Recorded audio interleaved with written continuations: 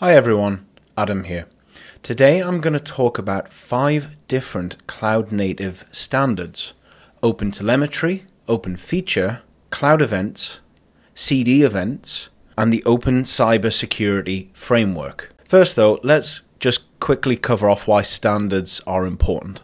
So in the physical world, imagine if there were no standards. Imagine if you got in your car and it just wasn't compatible with any other car. The steering wheel was different, the pedals were different, everything in your house was different. The world and interoperability between different things would be a complete nightmare. It just wouldn't work. And yet somehow we've got to a place in the cloud where a lot of that is prevalent. Everyone does their own thing in their own way, and there's a lot of translation between different tools and different events and different types of things.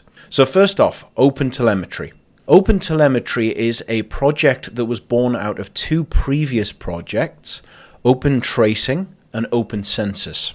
OpenTelemetry defines what telemetry is, what it looks like, and also how that telemetry data gets from the source, say a container or a VM, to your back-end system that stores that data, like an observability platform. So in their own words, OpenTelemetry provides a set of standardized vendor-agnostic SDKs, APIs, and tools for ingesting, transforming, and sending data to an observability backend. That is important because OpenTelemetry itself is not a product. Vendors and other open source projects can come and build things that are OpenTelemetry compliant. So what telemetry data are we talking about? The OpenTelemetry project defines 4 observability signals: traces, metrics, logs, and baggage. I would actually argue for a 5th, which are events, but you'll see why later in the video. Next up, OpenFeature. So for me, OpenFeature is the OpenTelemetry of feature flagging. Right now, everyone who develops a feature flagging framework in-house, or every vendor, they all do things slightly differently. There is no standard, or there wasn't before OpenFeature.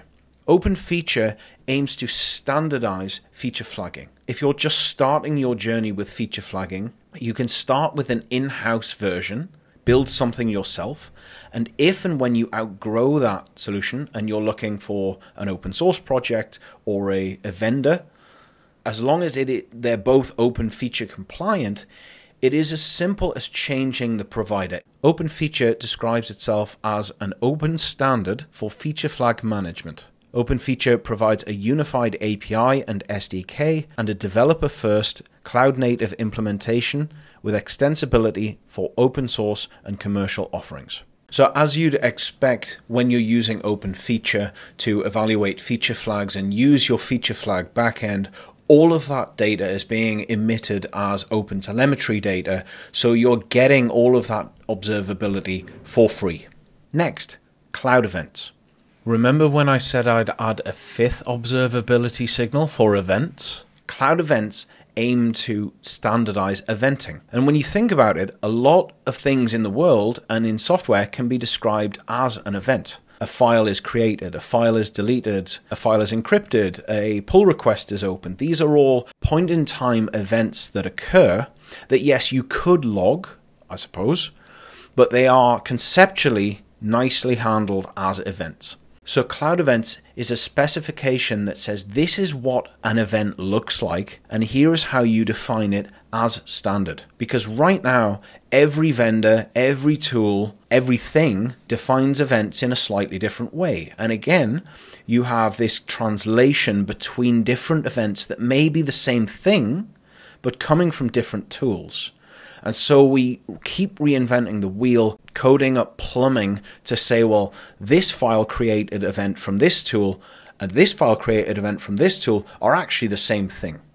CloudEvents aims to get rid of that confusion by standardizing things. CloudEvents describes itself as a specification for describing event data in a common way. So in other words, CloudEvents bring an open standard to event data. Next up, CDEvents. So if CloudEvents aim to bring standardization across all events, regardless of the domain, CDEvents say, okay, we agree, but we are going to focus particularly on CD, continuous delivery. For example, a pipeline. So think about GitLab or GitHub Actions or Jenkins or Tecton or Argo. They all have a concept of a pipeline, but the terminology is slightly different as you'd expect. CDEvents says, okay, that's fine, but when you're emitting the events, deal with them in a standardized way. For example, a pipeline run describes a single run of a pipeline, and a task run describes a task running in that pipeline once. Source code version control events are things like a repository, a branch, or a change. For example, a repository can be created, modified, or deleted. A branch can also be created or deleted, and so on and so forth. In the continuous integration events, you have things like build and test case. Builds can be queued. Builds can be finished. Test cases can be queued, started, and finished, and so on. What this means again is that regardless of vendor, if you're pushing all of that event data into a backend, you can query and say, show me all of the pipeline runs. Then after that, because it's all standardized, split by the source, split by the vendor. To summarize, CDEvents are cloud events, but for a specific domain continuous delivery. And finally, the Open Cybersecurity Framework, or OCSF. OCSF is an open source effort to create a common schema for security events across the cybersecurity ecosystem. And I actually want to read you something from their frequently asked questions, which is what problems does OCSF solve for? And basically they're saying that one of the primary challenges of cybersecurity analytics is that there is no common and agreed upon format and data model for logs and alerts. They say, as a result, pretty much everyone in the space creates and uses their own format and data model, i.e. sets of fields. They acknowledge that there are many such models that exist, including some open ones like STIX and OSEM and Sigma taxonomy. But none of them have been sufficiently adopted to become the de facto standard. There is a lot of translation involved that I was talking about with the other projects. Now, the problem there is if you're pushing all of this event data and logs into backend systems, you're doing so presumably to get value out of that data, to detect when you're under cyber attack, for example. And if you have to tie together or plug together these events, you're potentially missing things. They go on to describe the fact that AI and machine learning algorithms have to be trained on standardized data. It's easier to derive information from data that is easier to understand in the first place. So until now, there hasn't really been a critical mass, they say, of major players willing to tackle the problem head on, and with efforts like this, timing is everything. They say, with OCSF, we are now at a moment where we have that critical mass as well as a real willingness to tackle these challenges. So they say there is a critical mass of people involved. Well, who are these major players they talk about? Looking at the GitHub repo, AWS, Sumo Logic, Rapid7, Splunk, Tanium, Trend Micro, IBM, the list goes on and on and on. So I think this is, as an industry, this is our best shot yet to really get a handle on the security space and start standardizing on these event processes. So what kind of events are available in the OCSF schema? We have file system activity, kernel extension activity, events around modules, memory, security findings, account changes, authentication, and on and on.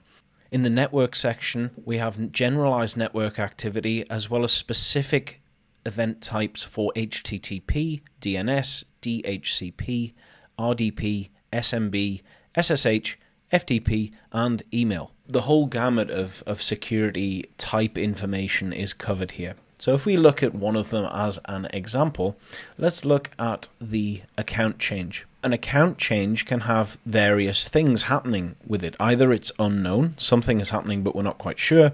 You can be creating an account, a user or role was created, enabling, changing a password, resetting a password, disabling, enabling, deleting, attaching a policy or detaching a policy, locking an account, or other.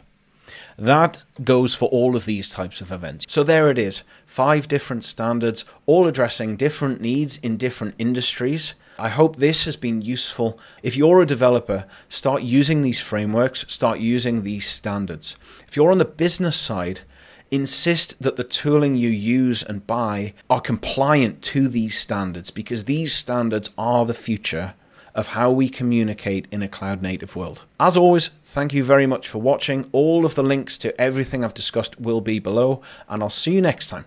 Thanks. Bye.